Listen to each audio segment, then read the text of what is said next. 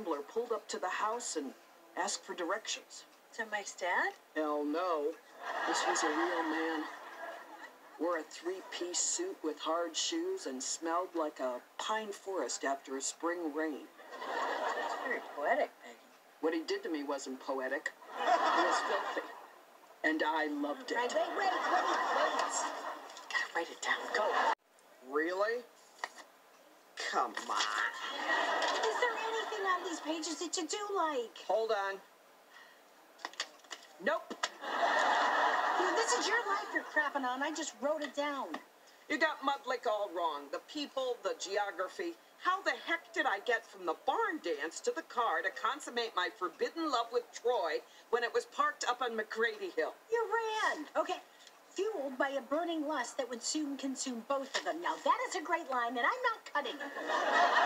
Why did I spend all that time drawing you a map of Mudlick if you're not going to use it? Really? You want to talk about the map? Let's look at that map. Oh, here we go. Home. Big tree. Crick. Well, if you know where 2 out of 3 of those are, you can find your way anywhere. It's called triangulationing. This is not a map, Peggy. This is a taunt from a serial killer. You have to go there. What are you talking about? Road trip, Peggy. We're going to Mudlick. I'm not going back to that hellhole. Your name can go first on the title page. Read your contract. I got that months ago. Seriously? Watch your speed.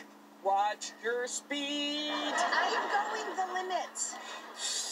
What? What is it? Did you not see that sign? You're barreling through a deer crossing. There are no deer. Oh, really? I guess you know more than the Missouri Department of Roads. No, I just... Okay, I'm gonna look out for deer. These woods are full of them. They breed like immigrants. Listen, Peggy, I know that you are reluctant to go back home, but I think it's going to be good for the book and for you. What the hell's wrong with me? Nothing. You're perfect. What? I think I need to run around. It's been 30 miles. God, you and me both.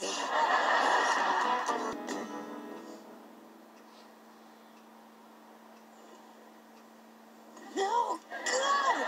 Who the hell are you? Molly, T-Bone. T-Bone, Molly. Pleasure. Why is he in our car? He needed a ride. To where? His killing grounds? I was a thumb jockey myself back in the day. That right. 17-year-old girl all alone on the highway. I wasn't worried. People were kind back then. I think they still are. Somebody's hair smells delicious. Okay, here's your stop, T-Bone.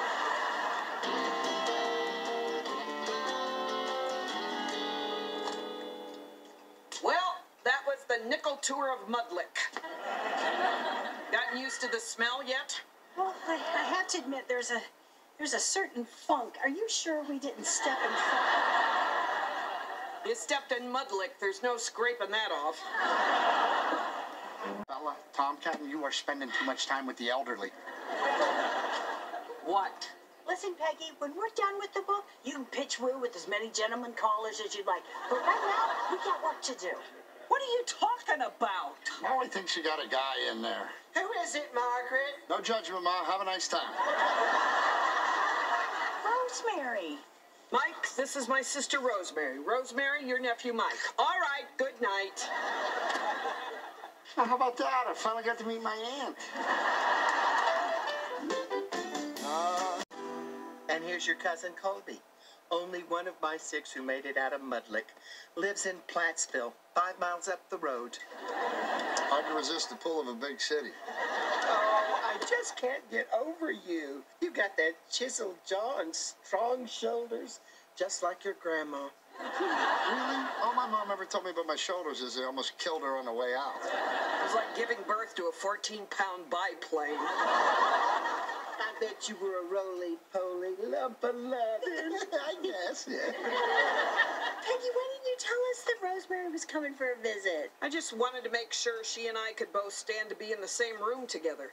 Let the alphas sniff each other's behinds before we let the rest of the pack in. So is everything smelling okay?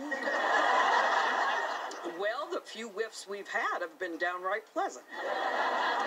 Maybe we should start going over some of the stuff we've already written. You know, just make sure it still rings true. So, you think I'm a liar too? No, I don't, but memory is a funny thing. You know, last week I could have sworn that I pulled that nozzle out of the gas tank before I drove away. And then I get home and I see 10 feet of hose dangling from my car, and I had to tell myself, I may have remembered wrong. Hey, you may be an idiot, but I'm not a liar. You know, I'm trying to help you here. You make it very hard. I don't need help from anybody. Let's just finish the damn book and be done with it. Fine. This is my story. I know what went on in that house. You lived it. Exactly. Let's just forget about Rosemary and get writing. Right. Rosemary was always the perfect one. Always said the right thing, got good grades. You know what it's like to grow up in the shadow of a sister like that? I kind of am that sister. Maybe I was to blame. I never made it easy for people to love me. Daddy said I was born sour. I guess he was right. You're not sour. You're tangy. Don't sugarcoat it. I'm a big pain in the ass. Nobody wants to be around that.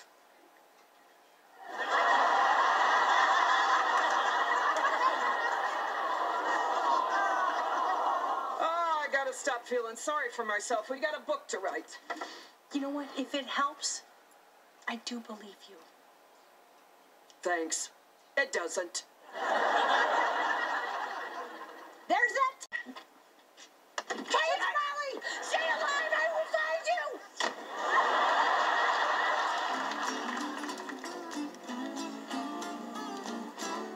B14. B14. I-19. Peggy says you used to take pictures for magazines. I'm not deaf, honey. I am. We got the sister to bless our cards. We got baby Jesus on our side. Oh, this is where he's been hiding out while the rest of the world is going to hell. To the owner of the older mustard yellow Impala, your headlights are on. Huh, that's me. B10. I remember turning those on. Look at us, losing it together. I guess we're closer to that Jamaican pillow kiss than we thought. G46. You! Free bingo cards, and they're all winners! Get in! Oh, Molly, you can't have her yet, Peggy Biggs!